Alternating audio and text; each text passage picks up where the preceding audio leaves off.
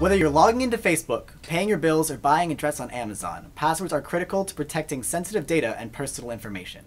Having a strong password for each website you use is increasingly important as more sensitive information is online and attacks become increasingly powerful. Hackers are constantly compromising internet users' accounts, whether by accessing online password databases or by attacking individuals directly, and cause damage at the scale of tens of billions of dollars per year.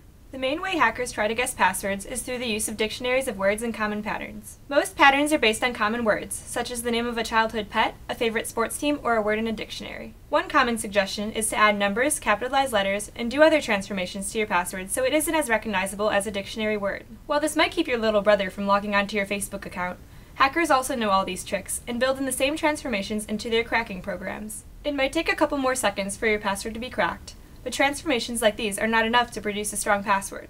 A better method is to add padding to your password to break up dictionary words and to add entropy or randomness to your password. Adding strings of letters, numbers, and special characters to your password will make it harder to guess. If your password is strong enough, it won't be found in the dictionary or by using transformations. However, an attacker may still be able to find your password by guessing all possible character sequences.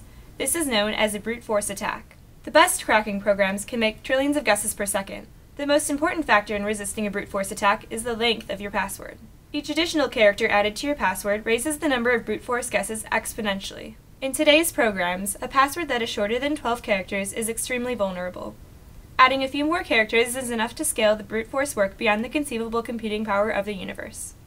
There's a trade-off between having the strongest password and having a password that is easy to type and to remember. Any password you easily remember is probably too short or simple to remain secure. If you are truly concerned with the security of your accounts, you should create a password that is long and complex enough that you can't remember it. Instead, you'll need to write it down and store it in a secure way. In another video, we'll talk more in depth about generating a good password and how to store it securely. But for today, remember to avoid common words or phrases that can be found out of a dictionary and to add length and padding to secure yourself against brute force attacks.